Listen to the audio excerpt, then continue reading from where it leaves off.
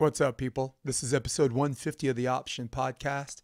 Got a lot of volleyball to cover. We got some juniors to cover. We got some AVP Phoenix to cover.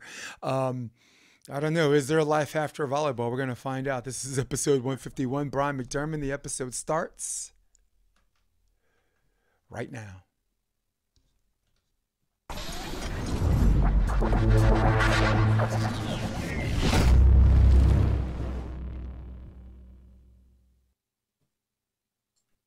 What up, Bryan? What's going on, man? Good to see you. This is number 6.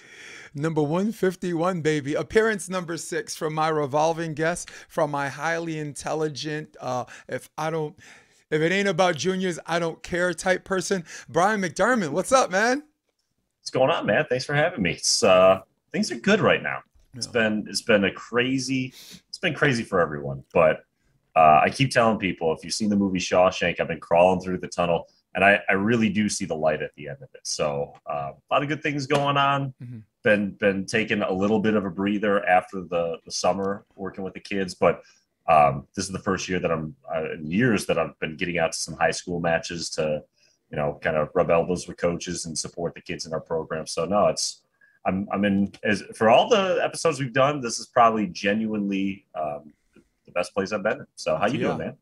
Well, it's funny that you mentioned Shawshank Redemption, because I have a friend of mine who's kind of down. He had like a volleyball breakup and a girlfriend breakup at the same time. I mean, so he don't get to pick one. He's suffering both. And I basically mentioned Shawshank Redemption. I said, you don't want to be the guy who turns off the movie before the end. Right, you can go through this movie, right? That's a great. Coaches are thieves. I really like that statement. I've never heard that before. Well, but that's a good artists create, but great artists steal. So if I can, I can steal away, dude. I mean, I'm good. But yeah. But my ex-wife was watching Shawshank Redemption with me, and she couldn't take it anymore. He borrowed some rope. We thought he was gonna hang himself and this and that, and she's like, I can't watch this anymore. And I was like, dude, 5 more minutes. You can't leave now. I said, fast forward if you haven't seen Shawshank, and you're going to see it, because that's such a good movie. If you watch movies, it's must see. But, as far as best movies of all time, I mean, how could you leave that out? Like for top 5 or whatever, past or present. It's so cleverly written. It's the casting was excellent. One of the best narrators in the business, if not the best narrator in the business, and Tim Robbins' Time to Shine. That whole, I don't know what, I know something you don't, but if you stick with me, you'll find out type stuff. I mean, it's a great movie. So listen, guys, this is episode 151. I decided that I need to be in full uniform if I'm going to show this man some respect. Put some respect on this man's name. He is the founder of Progression Beach Volleyball. This is Bryan McDermand. We're going to get into some lightning rounds. In fact, let me set up this 60-second clock like nothing happened. Oh, boy. Hey, we did this last time. It was a hit, dude. I think everyone liked it because it kept us on the track, It did, because I could go out somewhere else. I mean, dude, I just took Shawshank Redemption and drove us both off we've the done 2.5, 3 sunset. hours. Yes. So it's good. I got a hard stop at noon your time. So 90 minutes for us it's a good dose for everyone. Yeah, so, me too. Yeah. I got new editing software program, and I have to understand it using this episode. So, nice. Actually, let's start something a little bit quasi into your wheelhouse, but it could also apply to adults. Okay, coaches and players on a general level understand volleyball. It comes in 6 fundamentals, basic fundamentals: passing, digging, serving, blocking, hitting, and there's a 6th one I forgot. Digging. Digging, yeah. So and serve, receive, those kind of stuff, I guess. Yep. Yeah, like lobs, passes, serve, receive. So my question, the first debate question, actually, let's set up our clock. Oh, there it is. What is the most difficult fundamental as a juniors coach for your kids to pick up? What's one of the things that they're learning all 6 fundamentals. Of course, they're learning things like team play. They're learning the other things from the neck up. Sure. What's fundamental do you find your kids take the longest to pick up? I think passing for all human beings is probably the toughest. I mean, think about it. What other skill in life are you supposed to get hit with your upper body by something, angle it with your upper body, but as the object moves on you, you need to use your legs to adjust, right? Like I think what a lot of people do when they pass, even if they've got a good platform, when the ball moves, they go to meet it, but they don't always think about shaping it to, the target, right? And it's hard because you have a very little amount of time to recognize when a ball's tailing one way or the other. And to train someone to tighten their upper body to a spot and use their legs to make the adaptations, I think it's just human nature. I've never met someone that when they first started developing that skill didn't use their upper body to change their contact on their upper body. So, there's challenges to every skill, but I think passing, that there's so few things. You throw a football or a baseball, you've somewhat done some overhead work, setting a ball, kind of like shooting, obviously different with the wrist contact, but passing, to be getting hit with something and shape it somewhere. I just think that there's not a lot of parallels with anything we do, whether it's another sport or another skill. Yeah. Well, I mean, out of the 6 fundamentals, we got to give them all their equal respect already before I answer this question, right? Setting is I think sometimes the best way to get better at setting is to set. It's like push-ups, right? Just do push-ups and you get better. Passing, you got to pass at a specific target for indoor and this and that. And sometimes on the beach, just high enough where you keep your court vision. I get that. Blocking, trying to stay off the net. Digging, oh my God, that thing's coming at me really fast. But for me, the most difficult fundamental, actually, that takes the longest to teach, is the serve. It's the serve. Really? I'm not talking about serving a balloon into a general area of real estate that's actually bigger than my apartment in New York. Okay, I'm talking about serve to space. I'm talking about finding ways to disrupt people's defense or offense and serve receive. Disrupt their natural order of things, and at the same time keeping it in. Do you know what I call it when I want my kids to serve competitively and keep the ball in? It's called pressure. So kids have to be able to understand the pressure, and sometimes conquering that pressure seems like the simplest thing, and it's the one thing we find ourselves in practice spending the least amount of time on. So that's fascinating. Like I'm not judging it, no. But I'm just fascinated because I would, if you said, Brian, what do you think the easiest fundamental? You would have said the serve. I would have said serving. And I agree with you. Like to this day, like just yesterday. So I played yesterday. I haven't been playing much at all. And the one thing that I feel has helped me stay competitive, even when I'm like, I know I'm not close to the level I should be at. Right. But being able, it's not just about serving location, but I don't think we do enough to teach people about serving different depths, serving different heights, right? Like Shara Harris, I'll always remember watching her at a Florida tournament. It was a strong wind one way. And before every match, she would go to the side with the wind with her, which is typically the bad side. And she would practice that high loopy ball that would land within a couple feet of the back line. And it was brilliant because two things. One, it's not that difficult to hit once you train it, right? And B, now, while you think with the wind against you, it's an advantage. Well, they have to back up because they got a forearm pass it, right? So now you've got hitters that have to travel further from their passing location to where they're actually attacking the ball. And, I feel that teams are their most deadly when they're at the net. Well, now you got the wind pushing against their pass harder. They have to pass further against the wind, right? If their pass isn't far enough up, now they've got a set from off the net. And I don't know how much you teach with stuff like this, but something that's kind of been an epiphany this summer, something that I was picking up on it in my group in the spring, and this summer I really started coaching it. It's helped defensively. So I think, and you watch the AVP and you'll notice it, when a hitter gets a good set, but it's coming from behind them off the net. If you watch these side panels, you see the pros are really good about letting the ball get to them and then following it in.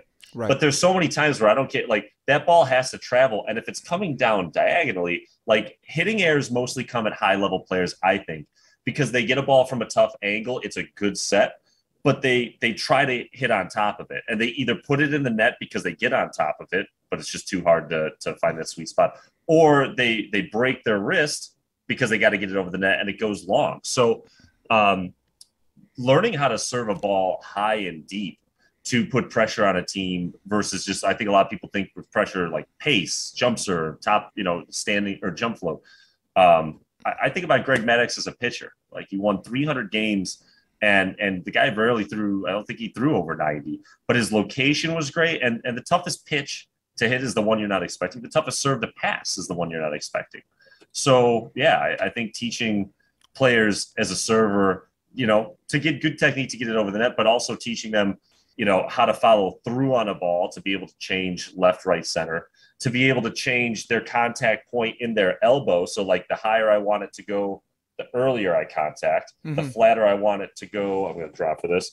The flatter eye contact, right? Like when we're aiming for a spot on the other side, teaching your kids and your players, like you're not aiming for a spot on the other side. You're aiming for a spot on the ball.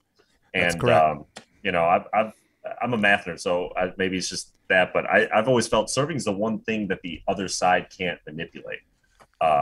It's just you and the ball. So it's definitely, I think for younger kids that don't have a lot of experience with it, to your point, yeah, you need a lot of patience. And it's really hard for some of these coaches that, have a 6th, 7th, 8th grade team that try to teach 12 kids that are brand new at the same time. But if I can get a kid one-on-one, even if they're really raw, I've had kids that take, maybe a month or two, but I've never had a kid that really was willing to put the time in, not just physically, but trying to understand why they make it, why they miss it. Right. That over time wasn't able to get that. And with passing, I think for some kids, it's a lot harder to train their eyes on the height and the speed. And the fact that, to your point, we want to put pressure. So if you got a kid that's trying to pass and every single serve they're getting is coming differently, versus when they toss themselves, every toss is the same. Yeah, that's why I have that answer. But that's, like I said, that's interesting. I hadn't thought about. It's always going to be the endless debate between serve and serve receive at every level, right? At the juniors level, he who serves king, right? Even all the way to the Indoor Olympics, where the serve is as elegant as a baseball fastball. Well, not as fast, but as elegant. Sure. Think about this, right? The U.S. national team, right, in the Olympics, served out 14 times. They lost 3-0 to Argentina, right? You don't have to be an Olympian or like this longtime coach to conclude that if you miss 14 serves, you're probably not going to win unless you're really, really good. But also, on the other side of that argument, consider the Olympic finals, Game 5, Russia against France, right? Russia, I don't even think, missed more than one service error. And if Russia is not making service errors, they usually win. But France was passing dimes. France earned that goal like a mother. You wouldn't believe how... I mean, they're like a bunch of queens out there from, just the platform. Sure. And so that's always going to be the endless argument. And I'm glad because we both answered in our own way, but it leaves it out there for people to speculate. Leave it in the comment section. Guys, make sure you subscribe too. Make sure you hit that bell because for some reason algorithms don't like me, but I'm still getting my viewership anyway. So patience, man. Progress isn't always linear. So, and you bring up an interesting point, like, at the higher levels. And I think about, not even just international, but even just like high level, open level ball in the area.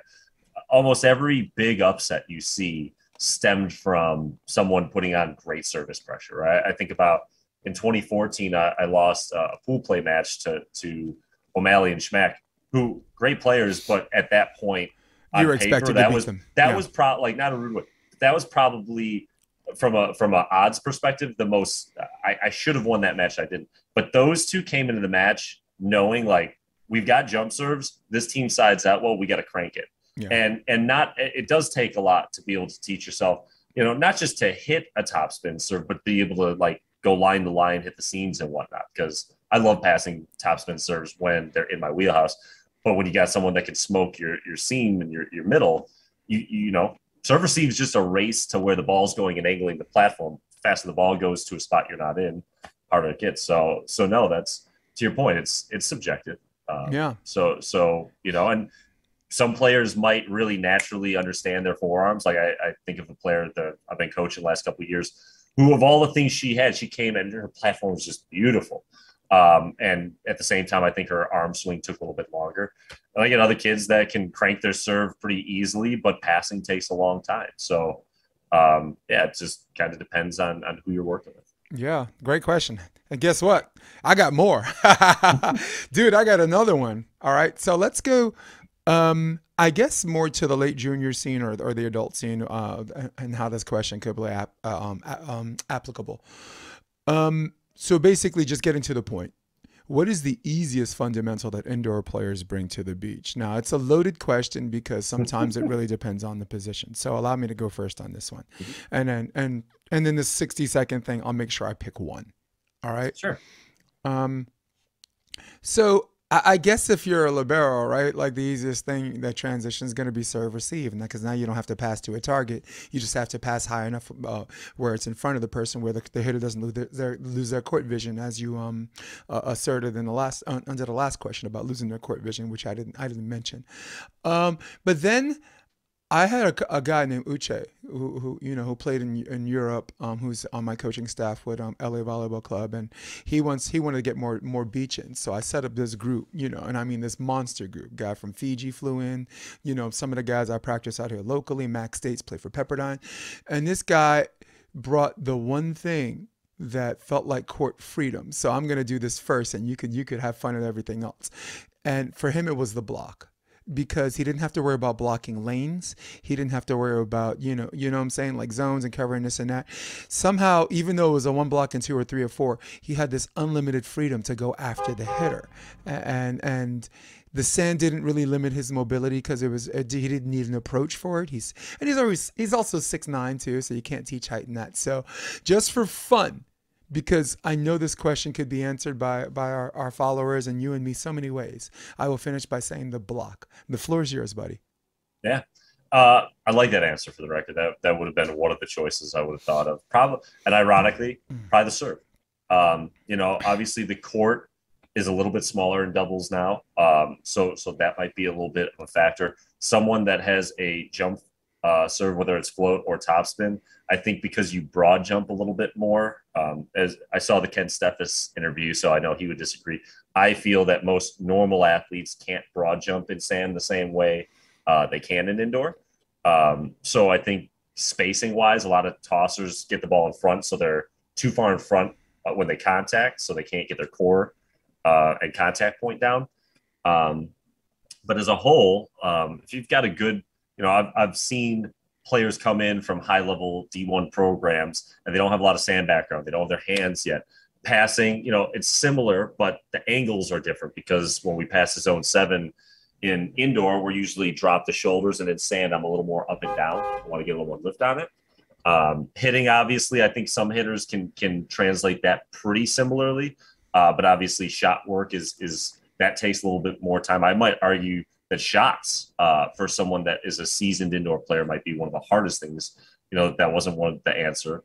But I think a serve for someone that's got a good control of their serve in indoor, if they understand how to use in doubles, I think they can put a lot of pressure. And again, if all you do is side out decent and serve to put pressure and get the other team out of system, you can lack some of those defensive skills and still compete. But you got to be able to put, if the other team can't get any pressure on them, they side out at will. Yeah. That's where they struggle. Well, I have a friend, KJ, Chris Johnson. He tried his hand in beach with Chris Austin and some other people.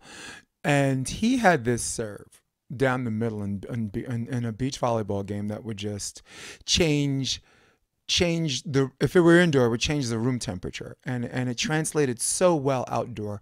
Also, to add to the fact that indoor you have that third passer in the middle, so you have to kind of have that little right-hander's curve if you're gonna have whatever, or the serve to space has to just be so mind-blowingly whatever. But he had the same speed of the serve indoor and a two-man passer, and all of a sudden this ton of real estate in the middle that even serve receive. Like I was watching the CBVA Open, and it was Cervantes and his partner. They actually literally tightened their two-person group to hear it, and it was still whoosh, whoosh, whoosh. So I like that.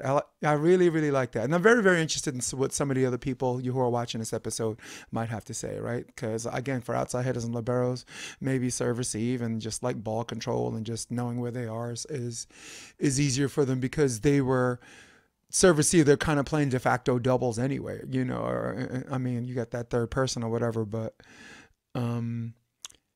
yeah, and just imagine that serve, and imagine it, a lot of the serves where you can't really pass with your hands on the beach, unless you're a miracle worker. You're not going to pass some of these serves with your hands. It's going to be forearm. So and we're not even getting into if you get someone with a good jump serve and the wind is against them. Yes. They don't even have to. There was a team in Chicago, Joe Smalzer, and George Camberos. Joe Smalzer was a 2-time National Server of the Year at Loyola. He was one of the players when they were winning championships. 6'8", lefty, snaps the ball, unreal. I know Cody. And George Camberos was maybe 5'11", but started as an outside for Loyola back in the day.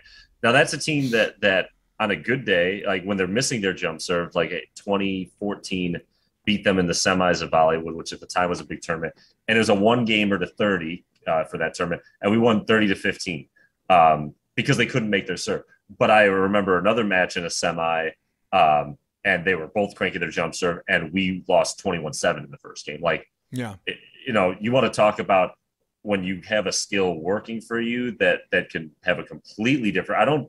I don't think I ever played a pair, now that I say that out loud, that my biggest victory against and my biggest victory or defeat had that type of disparity. I mean, to go from losing a game by 15 or 14 and then winning one a couple months later by 15, that's just kind of where it goes to show. But man, when Smalzer was hitting his jump serve right, it was just that guy probably could have aced anyone, even on the AVP tour. Like, it was just, he was contacting so high, he could snap it from zone 1 basically, but he's lefty, and cut it across, and if the wind was right, he could put almost 10-foot line sharp, and then you cheated over there, he could just bang it down the middle.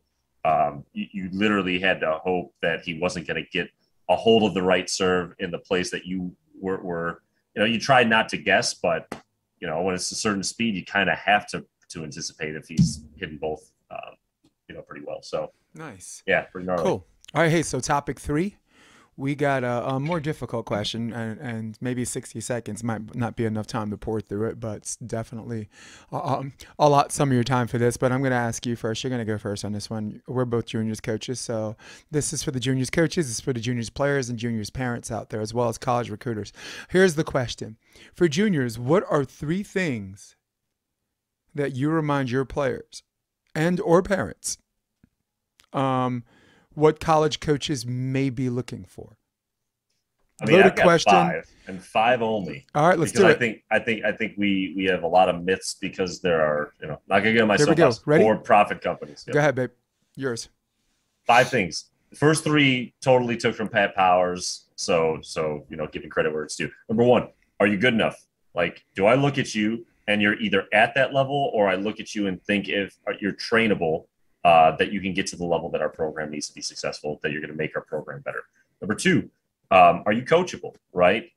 There's a lot of kids that have talent, but if they come from a different system and they're not adaptable, that's not going to work. So, if you are a kid that I think needs some work compared to where you are right now to get to the level that I want to recruit, are you coachable? Number 3, how do you deal with adversity? You're not going to play at the collegiate level without getting challenged from time to time, whether it's obviously dealing with trying to earn playing time on the court, or, playing a team that we're trying to compete, whether it's to win just that match, whether it's to win conference, whether it's to win the big tournament. So, when things get rough, are you the type to rally the troops, or are you the type that's going to point the finger? Are you more worried about protecting yourself, right? And then the 4th and 5th, I add that if you're really good, sadly, probably isn't as important as it should be, is, what's your character like? Do I have to worry about you on a weekend where you're not in the program? Are you going to be something that becomes a problem for our program? And for me, if you're not a scholarship athlete, what are your grades like? And I say that I know if you can't afford to go here, you're not going to come, or if another school is more cost effective. So, looking for a kid and being realistic on like, okay, they got the level, but I know that we're not going to be able to offer them the financial package that someone else might. Those are things. Those are the 5 things that matter. Doesn't matter what recruiting combines you go to. Doesn't matter what showcases. Doesn't matter what club you play for. Doesn't matter what club tournaments you won. Doesn't matter what stats you have. Do you pass the eye test? Are you what we're looking for? Do you fit the mold of our program? And I think parents and players that focus their efforts, every dollar you spend on club sports should be focused on your development. Because, you see it in the NBA, a lot of people that get drafted, it's not because they're a finished product. It's because the coaches look and they look at whether it's their wingspan, their reach, their physicality, their growth in college if they started playing at a late time. I was like, man, I wasn't talking that long. I was like, no. Let me see if I can get rid of that. What the hell is that? All good, brother. Well, I'm glad glad we're. It's not even supposed to expire in 10 minutes. I'm not. We coach a sport that's all about adaptations. We can adapt to that. So, point being is so many. I have a parent that did a private with me. I've got a daughter that's hardworking. In an hour, we improved 3 things that all year she felt that she wasn't getting. They paid $8,000 for their club season, and the majority of that money is travel tournaments, hotels, airfare. What those things aren't is something that definitively takes your kid from here, then to here, then to here. So I just think too many families get sucked into the notion that it's all about the competitive experience, travel and being seen.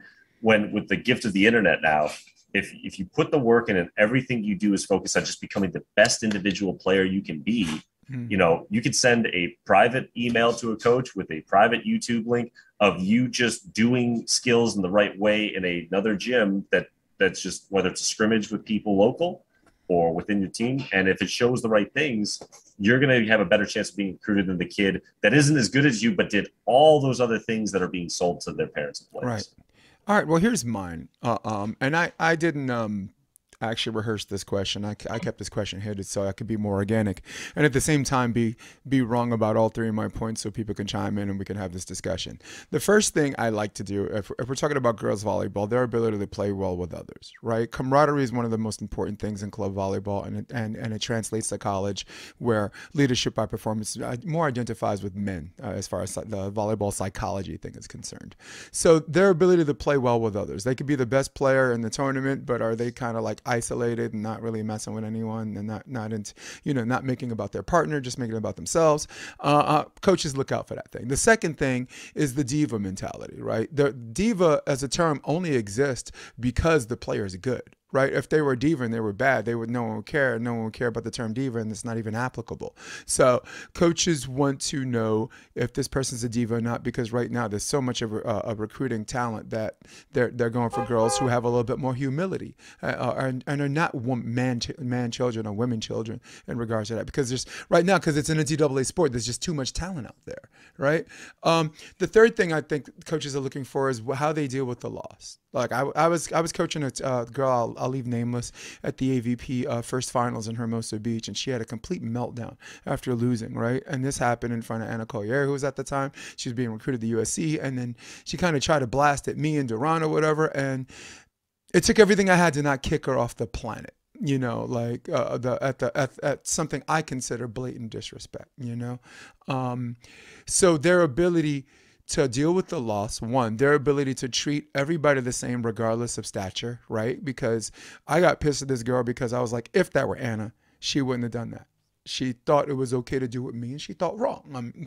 Because I'm crazy, I'm loco. But you're the coach. Yeah, but only speaking. You don't have to agree with your coach and everything. No. But there's a way to address it that's constructive. Yeah. Versus, again, like, when my kids make a mistake, I'm never going to be like, hey, that was bad.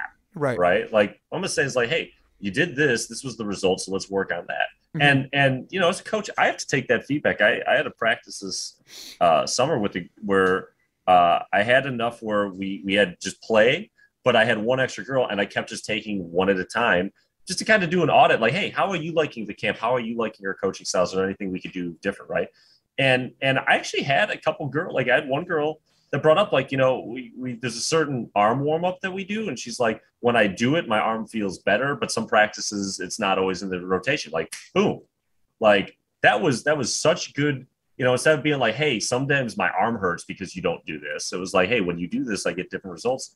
Like that's a girl that's going to make a good coach if she chooses to join the fray. Right. So I think it's important to your point, like, that girl, even if she wants to blame you, which, probably isn't the factor of the situation, that there's a way to address it. Yeah. Look, coaches, the crazy thing is coaches always take that L, but this one, I was like, dude, because, like, look, when your players lose, and I'll let you finish, but when your players lose, we as coaches always self-examine what could we have done to make that situation different. This is the only reason why I remember is because this is one of the rare occasions I was like, this ain't on me. This one isn't on me, man.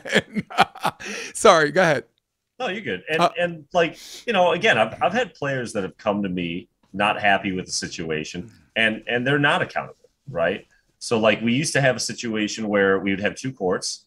8 kids is the most I'll put on a court, and we regularly had 13 to 16 there, right? And some days my girl, my one of my girls would be number 7 or 8, and so she would be on the top court. Now we rotated coats just every practice, so it was never like one practice you only got to work with one or the other. Both courts worked on the exact same system, the exact same things, and then another practice I might have more of my college bound athletes. So now she's number 9 or 10. And the issue we were having was when she was on the top court, she was the player she was capable of being from an effort perspective, right? Right. And what I tried to instill in my players before we even get on the practice, like when you join my program, you're not here to be judged among other people. You're here to get better individually. And my part in that is I have to make sure every practice that no one's getting preferential treatment, right? And we do that. And the issue was when she would go on that second court where she should have been smacking everyone, she'd be feeling like she was demoted. And all of a sudden she's going 500 with kids that she is more, on paper she should be beating, but her, demeanor on the court changed. And so I would sit with her and her mom and be like, here are the things she needs to work on, period, right?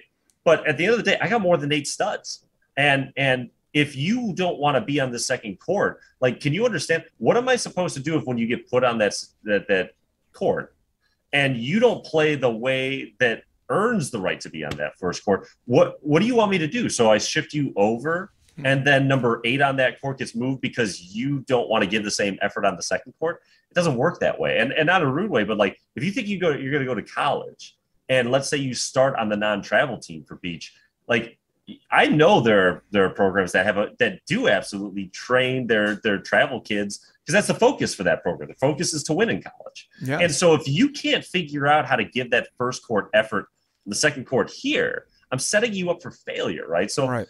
But the way they were coming to me was at least respectful, right? They weren't being accountable, but if they had just told me, hey, I've had a parent that's like, I don't agree with what you're doing. It's, and there wasn't a matter of like, hey, there's 2 perspectives here. It was like, you're doing it the wrong way and you should do it this way. Yeah. And I had to look at that kid at some point and say, I can't coach you because your mom's the paying customer. And it's clear that what our system is like, I respect that she doesn't vibe with it, but I don't compromise, No. And no, because you have other people that you have to answer to. Right. Well, right. I mean, it's, that can be other organizations. It could be but that person could be toxic to the people that you're accountable to. But they won't because I'm not going to change certain things, right? Like so, but even again, I have parents. Sometimes I joke like as a coach, I'm kind of the attractive girl with a crazy personality because everyone I coach fundamentals well.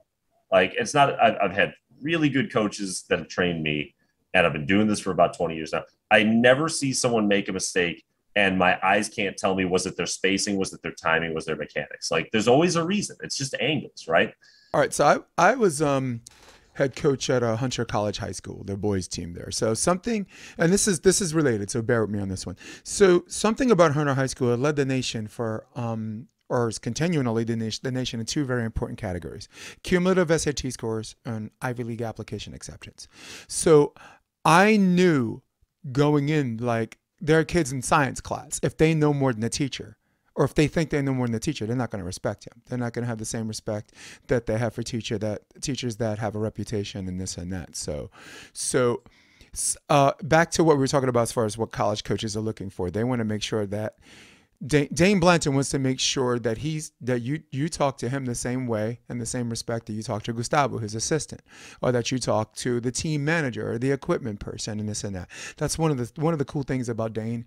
One of the things that John Mayer never has to worry about because he just recruits the right people. But the point I was trying to make was you don't want to put yourself, parents and kids, you don't want to put yourself in a situation where you don't respect that person the same, but you got a healthy fear, and because now you can't have a conversation. So, because that's what I did for a little bit. I came when I moved to California. I was crazy, Jason.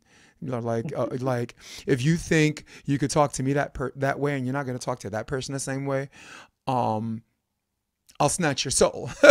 So I had this kind of thing where I got the respect because they thought that if they did something or they showed me attitude, I will blow them up, and it sucked because it's not something that the coaches who had the revere and the respect had to deal with because they wouldn't do that in the first place. So that was one of the challenges, the three challenges I wanted to mention about what coaches are looking for in players. Your reputation starts the day you decide to become a volleyball player, right?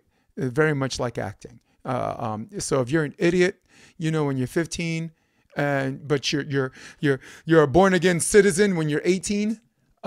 Sometimes the coach might only remember who you were at 15. So I mean, there's so many levels, and I just went so many directions with that, but it's all connected. If you get my meaning. So you wanted to share a thought on that? Yeah, and I mean, again, the Zoom kind of got chopped off, and I was kind of hitting a bunch of different points myself. But simply put, like, I think it's important, and it's give and take. It's tough because, when you're a college coach, it's tough. When I coached Division One, I got 16 girls that literally are the top 1% of their respective class, arguably, that are playing, right? And some of them have gotten there. Some players played in an area where, they were so far above their peers that they did kind of run the show. So they've had coaches that have bent the knee to them and their parents. I mean, an ugly thing we don't talk about is like there are a lot of kids that don't pay to play club, right? Because under the table, like the parents are told, hey, if you play for our club, you won't pay a dime. It's the truth. So how, as a college coach, that kid's going to respond to someone challenging them versus, the kids that got to that level because they were in a system that demanded respect. One of my dad was one of my best coaches, even though it was junior high basketball. And in the book I'm going to write, he's going to get about 10 pages talking about that experience. And one of the quotes I loved that ties into what you says, we're not better than anyone, but we're sure as hell not worse than them either. And what his point was, and it was kind of both sides. One, don't ever let someone treat you like lesser, right? But at the same time, recognize that you are not, we might be better at different skills than other people, but that doesn't make you a better or worse human being. So to get 16 players that all come from different backgrounds, all those backgrounds ultimately led to them, when you're a kid playing juniors then high school, playing in college is kind of the goal. So you've all gotten to the same area successfully by different methods. And now we got to get all those personalities to buy into one philosophy, right? And the challenge as a coach to create a healthy culture is even those players that might not be starters, well, they're very important for the culture of your team. And how do you find that sweet spot on, preparing your starters to be successful against power conference competition, while at the same time giving, making sure everyone gets fed, so that if there's an injury, you're not like, well, that's the end of the season. You prepare the next person up to do their job. Right. As well as just to your point, like dealing with adverse moments, because you're going to have, slumps in a college season. It's just you're not going to just go start to finish and not deal with adversity. Do we have people that when the rails are coming off or we're off the rails a little bit, like we're not going to have people starting to just point fingers and become individualistic and can, get back on track and saying, okay, this didn't go the way we wanted. What's the root cause? We're going to work on this together and we're going to move forward together. And that can be tough. Did we talk about NCAA beach volleyball expanding to 16 teams? Did we have that conversation? Because that was going to be one of our debate questions. I had it before with another guest, but because your opinions are definitely different. I don't know how to say that. It's a question that bears repeating. So I'm going to parrot this debate question for 1 minute. So basically, from juniors to college, stay with college for a little bit, the NCAA has expanded their playoff tournament for beach volleyball to 16 teams.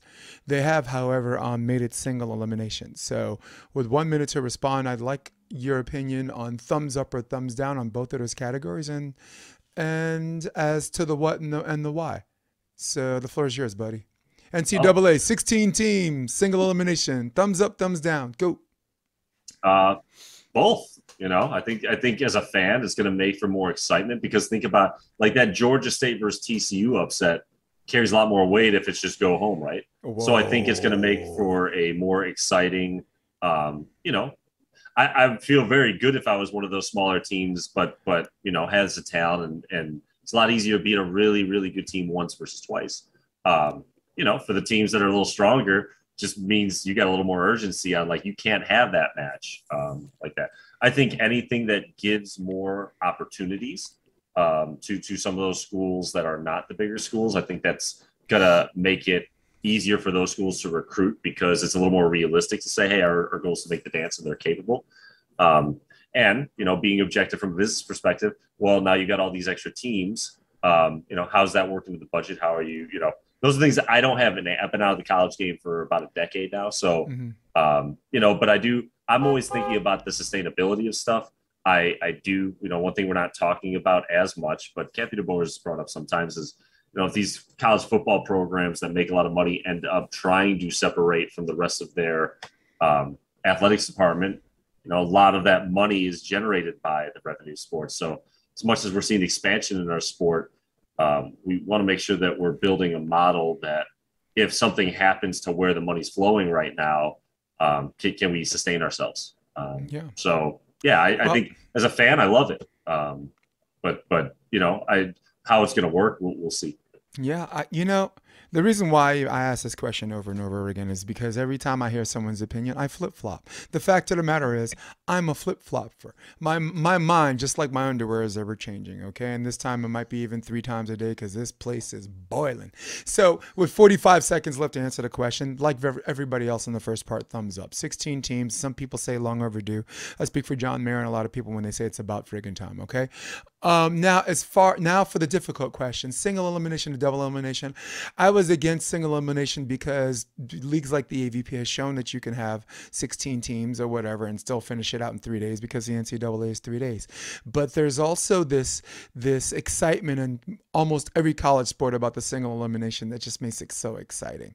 Win or go home, like Georgia State TCU, right? Think of LMU beat UCLA, right? They come back, they finish in the finals, but they might not have. Think of USC when they got upset by, I think it was Florida International or Stetson or something like that. They got upset really early, but came back and made it to the finals or close to the finals again. So I was against single elimination, but now again I'm changing my mind.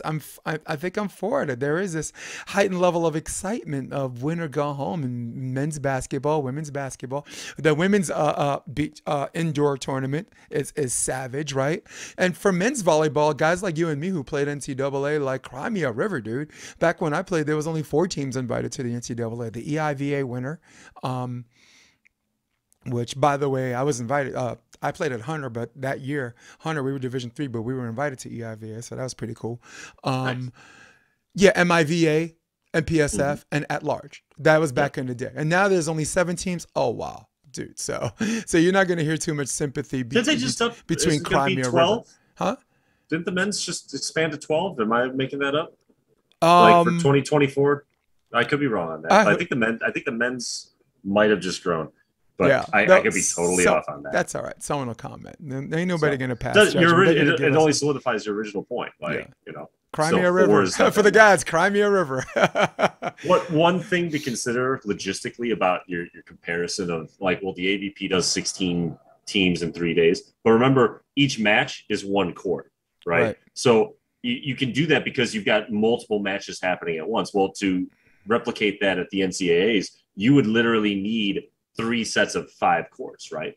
Because every match you need 5 matches happening simultaneously. And Gulf Shores had that. If they set up, so I'll just, the question is a promoter of this. The thing is, okay, if you do that, now you have to have 15 courts running at once.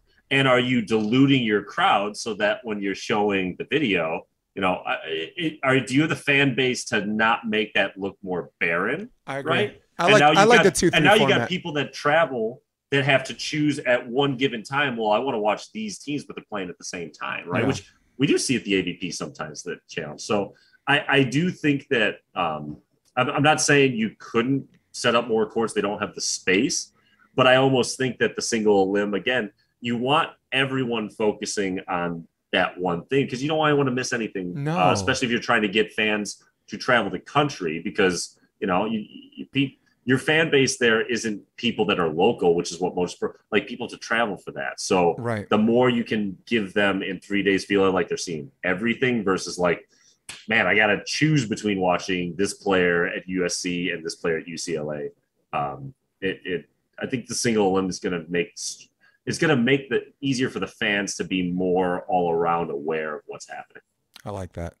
All right, so let's go to the next lightning round question. We are going from juniors to college and now to the pros. Phoenix Championships happening, six teams. I mean, we can definitely get into how. I'm hoping Madison and Rylan McKibben come out with a video and tell me how the 6 teams actually qualify, right? Because there. I mean, like on the women's, I see Muno and Sarah Pavina, and that left me scratching my head. Like, well, they're 2 at large or 2 wild cards, right? Right. I guess. So well, I guess it's like, what is it? So it's like the 3 winners, the Gold Series, and 3 teams of points. I thought it was 4 for points and 2 wild cards, and I could be wrong on that, but I thought I thought it was 4 for the season because I remember going into Chicago, there were multiple teams that to qualify had to have a certain finish, and Nuss and Cloth took first, and that's what they needed to be an auto bid, right? Yeah, and they were the only team that won 2 tournaments, so that also left me scratching my head. They had to. I think they had to win Chicago to finish top 4 because I think they had a couple and that's lower. Doesn't that feel weird? that they're the only team that won twice.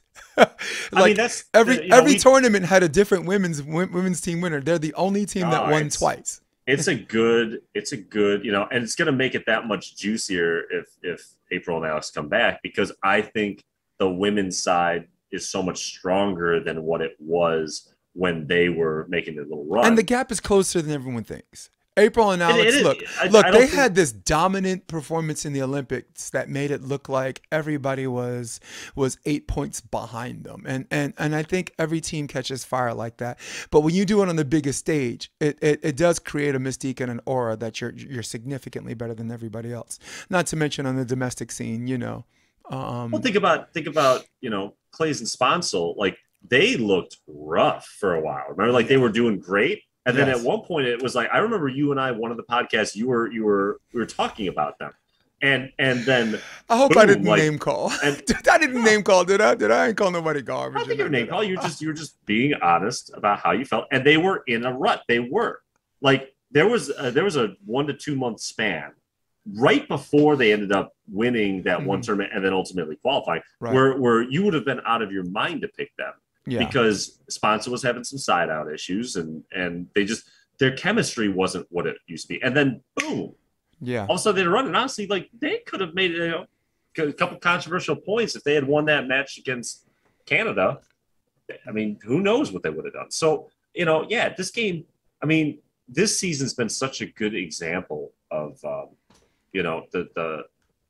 what at the highest level the difference can be, because it's one of those things, even trying to pick who's going to win Phoenix. It's like, I would, and again, for people that disagree, just understand, I'm, he said, I'm a juniors coach that follows it, but I don't watch it quite as much as the hardcore fan because I'm busy coaching and being in the arena myself. Yeah.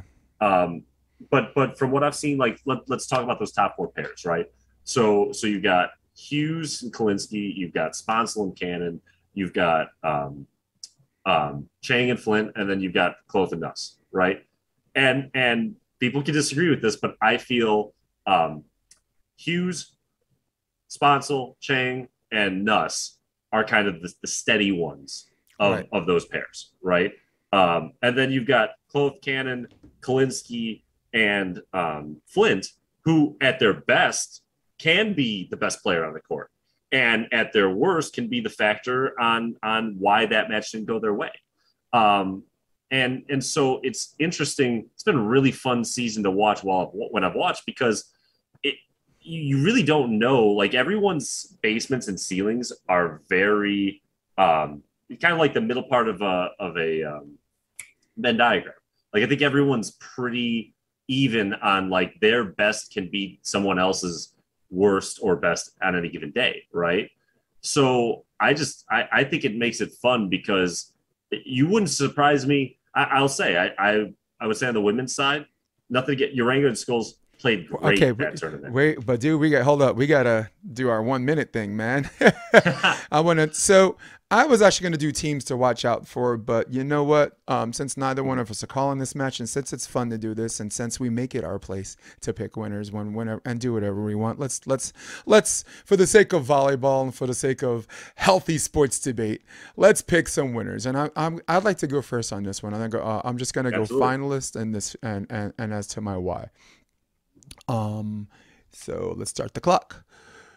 All right. So for me, I had a great conversation with Sarah Sponsa yesterday. We were just talking about some of the improvements that she's done on a personal level. Also having a partner where you don't have to deal with your partner, not casting any aspersions out on Kelly Clays, but there's a much more, she's playing with a level of independence. Where she's having more fun out there, because she's actually had some tournaments or whatever that even when she finished in the finals and won, it just didn't seem like fun. It just seemed like a miserable atmosphere. But now it looks like she's loosened up, and she's one of those players that doesn't have to have a mean look on her face to play well. There are some people that have to be a bitch to do that, right? And she's not one of them. She's one of those people. She plays better when the mood's light, and for that reason, that's the reason why I think she's going to actually make the finals. But I don't think she's going to win the finals. And I think the best neutral ground team out there right now in the AVP is Kristen Nuss and Taryn Cloth. If this game were in the South Bay, Hermosa Beach, make mine the girls at 24th Street, right? Cannon and Sponso. If it were Manhattan Beach, exactly the same result which you saw in Manhattan Beach. Chang and Flint versus Kelly Kolinsky and Sarah Hughes, which that can go another way if they play tomorrow and the day after that and the day after that. But as far as neutral ground teams, the teams that's always at the scene of the crime, the team that's the most isolated and prepared, I got Kristen Nuss and Cloth over Sponsel and Cannon, who, by the way, have been their kryptonite the last few months. Like, I believe they came out of the contenders bracket and won Chicago. I believe they came out of the contenders bracket and won Austin. And I also believe, if memory serves me correctly, both of those losses were to Sponsel and Cannon. So, Yeah. so, I mean, yeah. So who do you got? 60 seconds, buddy. 60 seconds. I mean, I'll tell you, any of the four teams at the top wouldn't surprise me. Skulls, Urango, I think they have to be at their absolute peak to be able to beat those teams on a regular basis, and they did for one tournament. But I think their basement's a little bit lower than the others. And Pavitt and Muno, I like them individually, but again, it's a new partnership, and I think that matters. Weird. I would say that my gut is going with Hughes and Kolinsky for the reason that, again, of the four players I mentioned, I love Cloth and Cannon, and I think they're great for their experience level. They have the ability to win. And the scary thing is I think those two are furthest from their peak, right? Yeah. Flint and Kolinsky, I think, are more the seasoned veterans of the second player of those Hughes and duos, Kolinsky, in my opinion. Yeah. Well, no, I'm saying Kolinsky and Flint. Okay. No. Got it. I'm comparing them because I'm comparing number two. I think Nuss is Nuss. She has her flaws, but that girl was down 4-0, and I remember watching. She'd already fought off a bunch of match points to get to the final. They were down 4-0. I remember just watching her smiling at Cloth, giving her the look hey, I don't know what's going on, but we'll figure it out, right? She's got that understanding that even when she's gonna have those moments where she's gonna hemorrhage a couple points, and you just never see her flinch, right? So as much as my heart wants to pick those two, I love the fact that Nuss gives a lot of my undersized players someone to model after. But Hughes and Kolinsky, I think Kolinsky has some of the best upside of those four players. I think Hughes, Sponsel, Chang, and Cloth, Nuss, all have that ability to kind of take over matches. But right. I think Chang and Flint, when they're having fun, are just gnarly. Yeah. But I also think when they're a little off, they get a little more testy, a little more Kobe, you're not playing at the level I want, right? You kind of see that the high fives are a little more aggressive. It's a little less, hey, we're going to figure this out together. So I guess I would Hughes and Kolinsky, Cloth, Nuss, Sponsel, Cannon, Flint, Chang would be the order I would put them in, with the understanding that order can be blown up in any way, and I would be I couldn't see it coming. And isn't women's volleyball so exciting right now? Me, look, I love volleyball in general, indoor and beach or whatever, but I always been micro biased for the men's side because very much like like baseball separated from softball because of the elegance of a fastball, right? Because uh, um, indoor volleyball and beach, you know what I'm saying, the speed of the jump serve and this and that. I've always favored the men because the speed and living in a different matrix and being able to react under that speed is different. But with that being said, there's something about women hitting harder, women who are bigger right now on a lower net, and women still extending these rallies and making these long rallies on some of these impossible plays. Not to mention just this time period where you watch games and you don't see too many women's games where they take plays off. Right? If there's a line over, sometimes in a guys game, you'll see them take 2 steps. Okay, next play. No, the ball's hitting the ground, and almost a second later, a whole second later, that girl's hitting the ground after it. So there's this get after it volleyball that to me trumps all. It supersedes all, and this is 6 worthy candidates. Like 5 of the 6 all have won a championship each. Right? There were no two tournament champions until the end, until close to nuts, right? It's Gordina and Hayward. There was Flint and Chang. There was Hughes and Kolinsky. There were I'm gonna call them the girls of 24th Street, Sponsel and Cannon. I'm not trying to give away their practice or where they practice. Like you said, it's fun volleyball, man. And who runs the world? Girls. Is it because why is do you have any idea? The one thing I was admittedly surprised for the wild card is like Gradina and Harwood, like were they, I know Muno, I feel like Muno, and I'm not like good player, but I feel like she's getting pushed a lot by the association, right? Yes. But we're very careful. We're very careful not to be mad at the prom queen, but definitely question the voters. I'm not mad. It's just very like Gradina and Howard.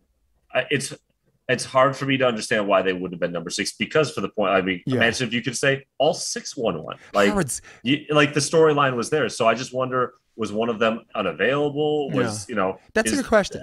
No, but the AVP. Let's just call it what it is. The AVP has been every time I see a 30-second clip, it's Muno. Every time I see a highlight, it's Muno, and I like it because that is a good-looking girl, and she's a worthy player. She's worthy to be in this 6. But let's not put ourselves in a position where we're calling it what it is, but at the same time afraid what people think we're chopping this one person down. We're not. I'm not talking about the player. I'm talking about the game. Well, and let me clarify.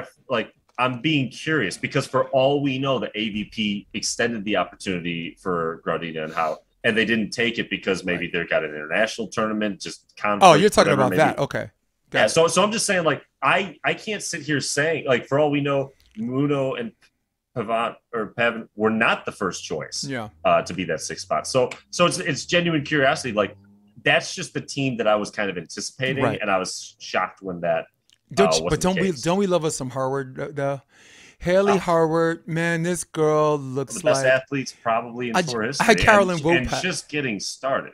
I had Carolyn Wopat. As far as like physiques are concerned, I had Carolyn Wopat on the podcast. And I'm gonna say the same thing about Harvard that I said about Wopat.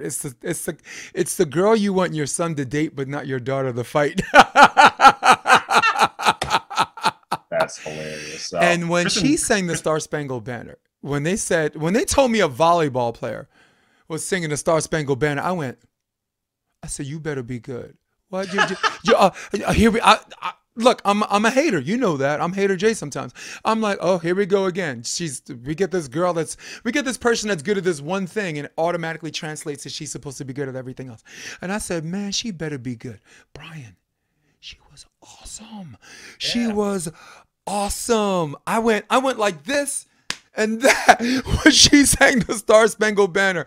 And I mean, look, Tina, I don't even need to talk about my love for her. I mean, her godfather is my mentor, Aldous Lucis of Latvia, who lives in Latvia, taught me how to coach from the neck up. So I already have love for Tina. But Haley, man, that would have been so cool. You're right. Let's do the men because I know you got a hard stop somewhere. You got real work to do. I got the house. I got the studio to myself today.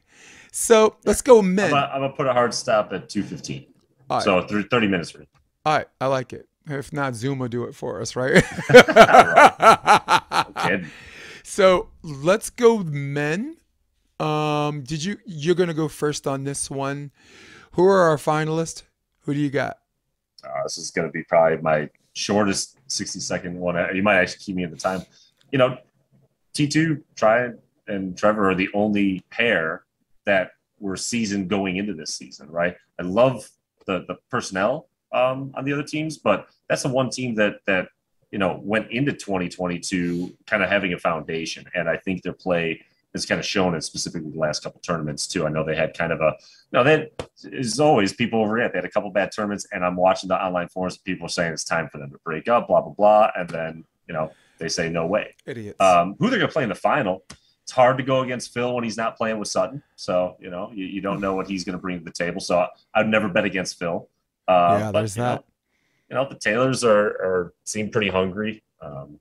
Not as big of a fan of the personalities. We're going to probably have a conversation about the state of Beach right now, and I'll segue to that later. But yeah, I think Tryon Trevor. I mean, that's why we're here, right? That's why that's why we're on the podcast. Tryon Trevor versus Phil and Casey. I could see that being the final if the brackets align. All right, so very much like you, I'm going to go with the easy part. I like Tryon Trevor as a heavy favorite to win that, and heavy favorite in the AVP is a rarely used term the last couple of years. What does that say? 10 minutes? Yeah, you just keep keeping captive. Yeah, 40. it's all right. We'll do that.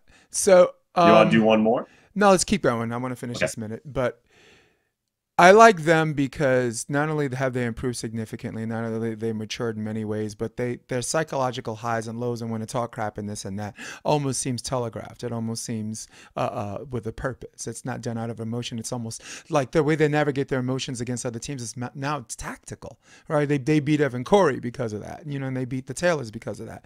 Not to mention they got an upgrade in coaches. Jose Leola, I never considered like a real coach, but I consider him a winner and someone that knows the game. But Leandro right now, their new coach, this man is out of all the Brazilians that came to the United States between him, Pompeo, Arturo, he is an absolute beautiful mind, and everything that guy touches turns to gold. So he's been, and I know they weren't winning tournaments in the beginning with him, and they got upset by the 16 seed in Hermosa Beach. But I told people, wait for it, and ask me what I won, Johnny. I won Tryon Trevor, and I think they're going to win this time. Now, who they play against? I'm going to go Miles Partain and Paul Lottman. I think it's a very brave pick. I say never bet against Phil, but it looks like Miles Partain, as far as we had this conversation about who's going to push Phil off the cliff earlier this season, I think Miles actually raised my hand and said, I'll do it. With the greatest and utmost respect that I know how. And I'm going to do it with my left, and I'm going to do it on the option. And it's going to be a toss-up between them and Taylor and Taylor. As far as having the right to get their head chopped off by Tryon Trevor, but I like making these bold predictions because if I'm wrong, I could have a conversation, and it's okay to be wrong. But it's I think people are guessing. I think people, I think people are playing themselves if they're not thinking the same thing we are. The only difference between you and me and the other people is we're saying it out loud. Yeah, I mean, and just anytime I make a prediction, it's a prediction. Like that's why that's the beauty of sports, because we've seen this season 16 seeds beat one team, one seed. Even when the percentages say like there's no way, 99.9% of the time that doesn't happen, it's not zero, right? No. So there's a reason why we play. Why did the Giants play the Patriots, right? Why did the Giants play the undefeated Patriots? Because there's a handful of people who thought they were going to win that game. So that's why I think anyone that takes or acts like, oh, they shouldn't have. Well, that's the beauty of it, because you just don't know that day who's on fire, who had a good day, good night of sleep, good nutrition, dealing with adversity well that day. There's just so many variables that we don't get to see behind the curtain. And again, there's some days where I remember looking at my partner being like, man, everything's going right and it shouldn't be. Like we're kind of struggling with some things and just the ball keeps trickling our way. There's other times where you're like, man, I can't do anything else, and it's just every tape serve goes their way. Every ball seems, just some days the little things go your way or the other. So, and that's why we watch. That's what makes it fun. Right. Cool. So let's do lightning rounds just for you because from this point out, everything's going to be about you. These lightning rounds are about us because you and me, we go head to head and we debate and sometimes we agree and we disagree. But for all intents and purposes, I want a 60-second lightning round, just you, quick answers, and then I want to find out what you've been up to the last couple Sure. of years. So let's do lightning round. We go to 1 minute and it'll start because the first question will probably be the longest one to answer. So I'll do a start. I'll do a start when you start talking about it. All right. So best conditioned partner that you played with as a player. Oh, Maxime Gladoun is currently on the Ukrainian beach national team. I had four really Nice. physical partners, all touched over 11, but Maxime, Yeah. 6'5", probably 40-inch vert. Who's the most angry player you played with? I was the angry partner, man. I don't look Kobe to me. Cool. The player. Yeah. These are lightning rounds. The player you looked forward to playing the most. Kalinsky and Buckley beat me 14 straight times before I finally got them, but that was the team for 2 years that pushed me to keep raising the bar for myself, Cool. and it was always exciting to see how much closer I got. What's your go-to food? I don't have a lot of money. Box mac and cheese, man. Shout out to Goodles. Look up Yes. Goodles. Lord of the Rings or Harry Potter? I've seen more Lord of the Rings. There's a Harry Potter got stood up in high school story, so I'm sure I would like Harry Potter, but I don't go back to it. Shakespeare or Scorsese? I had to read Shakespeare. I chose to watch Scorsese, so I'm gonna go with the movies. Nice. Now I asked you this before. Last good book you read, but you're an avid reader. So what was the book you've been reading recently? I've not been reading, like I haven't been able to finish a book lately. I've been chipping away, but I'm actually coaching a girl. Her dad is Rich Horwath. He does a lot of strategy books for businesses, and so he actually I got a book of his, and I'm about 3 chapters in, and it's fantastic. So Nice. kind of cool to know the author too, and yeah. So I should look for the name of the book. Shame on me. I don't think I've got it off the top of my head. It's probably on my nightstand. But yeah, Rich Horwath has written a couple. I think it's strategy for business principles. But he's great. Look him up. Yeah. Well, I'm reading Scars and Stripes right now by Tim Kennedy. And Tim Kennedy is a former MMA fighter, but more importantly, a former Green Beret. So when he retired early, good for him, no brain trauma. He did this reality thing called Finding Hitler, where he went to Argentina to like find out where some of these Nazis who retreated from their trial or whatever, and this and that. And then I found out, after knowing more about him, I found out like he's on a terrorist blacklist or whatever. He lives in a gated community. Like he's done some, let's just say he's done some bad things to some people who had it coming. And I really like his bet on yourself, go getter mentality, right? Like, so there's some people who bad things happen to them, but it's like, what are you going to do about it? You know what I'm saying? Do you go drinking? Do you drown in your own self-pity, or do you pick it up immediately? From volleyball, from our wheelhouse, right? Like Evan Coyer, right? Didn't miss the play-in game in Atlanta. Did he just drink in Atlanta and spend the whole weekend? No, he got his ass on a plane. He went to Seaside, literally was thrown on the court from the plane in the first set they lost, and won the whole thing with Logan Webber, which was a main draw bid spot for Chicago. So there's a lot about this guy, about not what's already been done, but what are you going to do now, that I really, really admire. And I bought his book for that, because I know he's got a bunch of stories to tell. He's a very, very interesting person. Ex-Green Beret. Kind of a Republican space ranger, but when you think about it, like, there's no decent human being that's completely left or right. So when you think about like all of the qualities that like Republicans like about the left, and all of the qualities that the left might like about Republicans, this healthy balance, like he's a uniter. He's a guy that wow, our differences actually make us more closer. Because he offers something that I don't bring to the table. That I could use help at, right? To quote Black Panther, there's more about us that brings us together than separates us. And I bring to you Tim Kennedy. I also bring to you Bryan McDermand. So Progression Beach Volleyball, Bryan, when did you start it? Was it 2 years ago?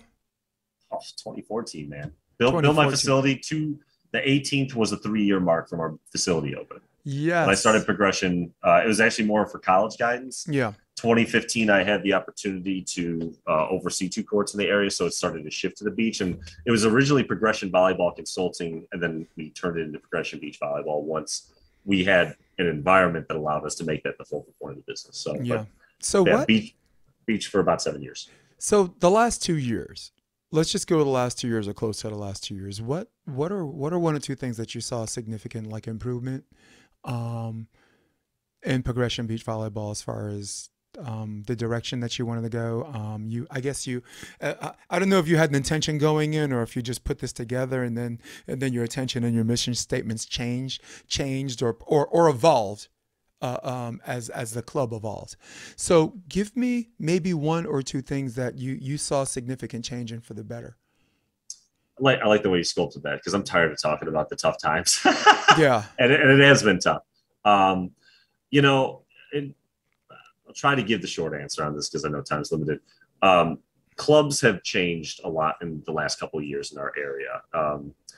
They've now ran their tryouts in July, and this year because they had a little more time, like kids finished nationals, and then there was open gyms for about 3 weeks, and then there were tryouts. That's hilarious. So the elephant, the That's hilarious.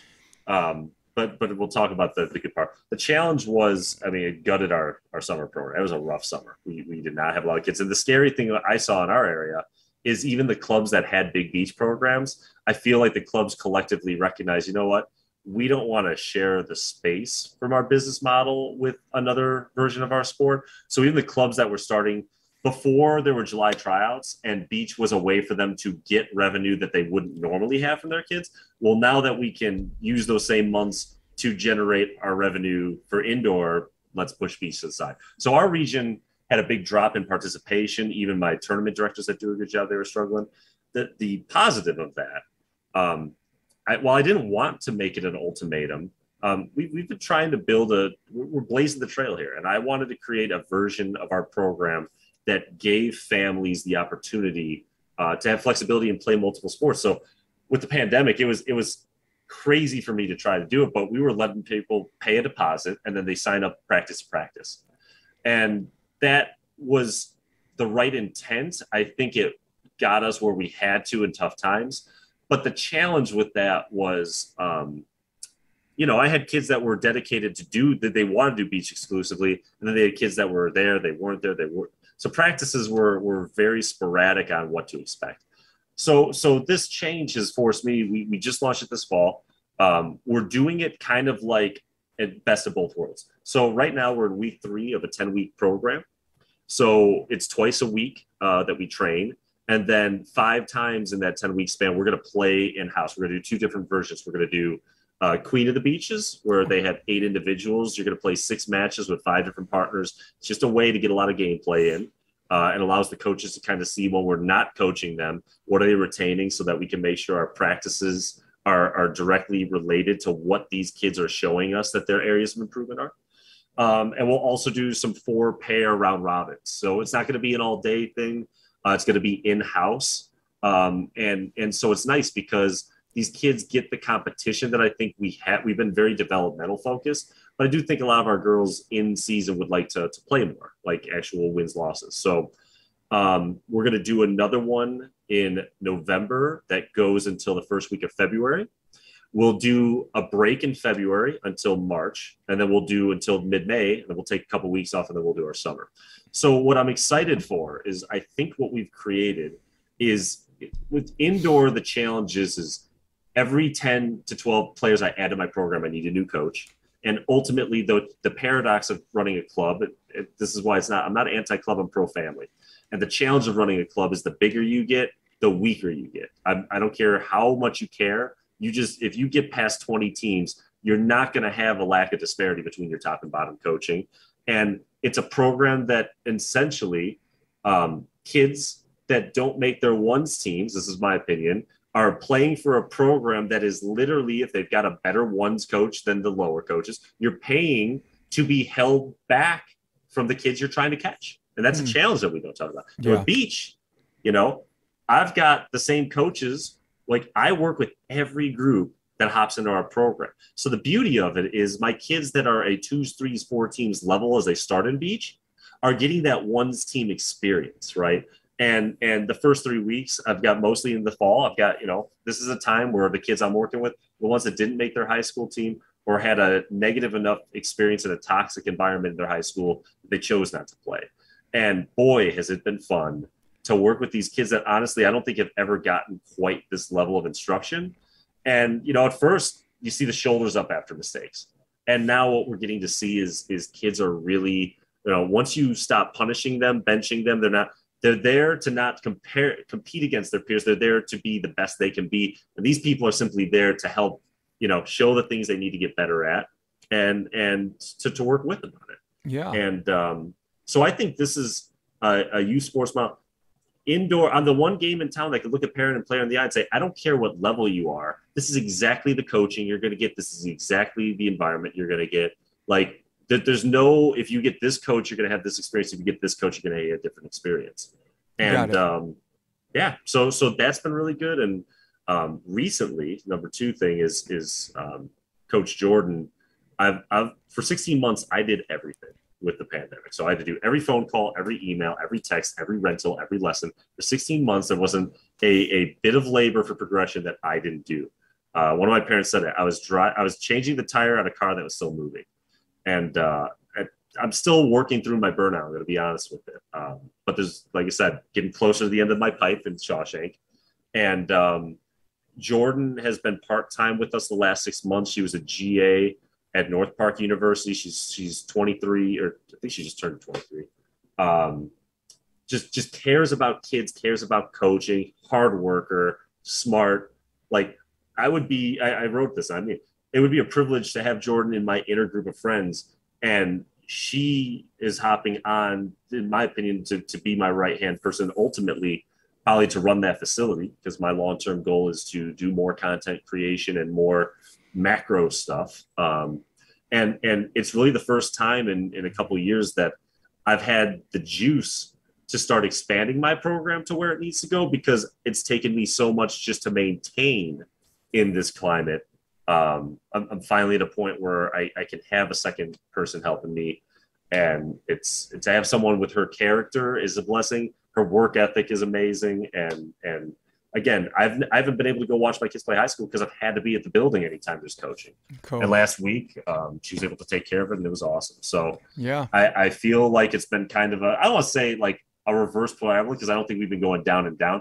I feel like we've been here, and I can finally see the uptick, which makes me super happy. So yeah, we're looking good. I'm excited. Dude, you're 4 freaking minutes behind, man. Let's plug in your website and your IG a little bit, so the people who want to know a little bit more about progression. Of course, we got to do that. Yeah. So Progression Beach Volleyball, write a lot on our blog at progressionvolleyball.com. My Facebook group, I'm going to start doing some live streams on it. Eventually you and I will be talking, so I'll definitely be having you on for it too. Yeah. Help me work out the codec, man, because I'd like to do that more. All good. And look, if you're watching this, you're a parent, you're a player, you're a coach. If there's things about youth sports or just technical training in general, reach out to me, because a lot of my blogs are inspired by talking to parents and players and me talking to them and saying, you know what, this probably is something that more than just that family feels, and it should be addressed. And I don't think it's addressed a lot. So Progression Volleyball on Instagram, I think it's Progression VB. There it is. I had to start doing my social media, but I've started to it's been cool because I've been able to go to these high school matches. So I take a picture of my kids and I don't care about wins and losses. You're not going to hear me talk. We had a pair that won a national championship at a beach tournament this summer. We have girls going to college. I just like talking about my girls and their growth, my players and their progression, right? So, I like telling the stories about the kid that 2 years ago I couldn't get to just talk. And now she's a senior on her high school team, and she's the captain. And her parents have said how confident she sees them, not just on the court, but off the court, right? The girl that didn't believe in herself and came to us, and after playing 11 sets in a tournament and not being allowed to play a single play, now she's on the number 1 team in her class in the state, and she's starting on that team 8 months later. So it's not about the success, because not all my kids are going to win tournaments and whatnot, but I'm really enjoying making sure all my players know, hey, if you started here, you put the work in, and you got yourself here. That's a win to me. If you're doing the best you can individually do, I'm proud of you. And I hope when you leave volleyball, that some of the things that we were able to help you deal with helps with your education, relationships, and your careers. Nice. Mr. McDermand, you are a beautiful mind. We're going to hit my music. Guys, this is episode, we're leaving. This man's got to get to work. This is episode 151, the Option Podcast. That is my man McDermott. I'm going to hit my music. And thanks people, we're out. Come check out the Option Podcast on optionvb.com. It's also available on iTunes and Spotify and on YouTube under the NY Varsity Sports handle. You're going to love what you hear.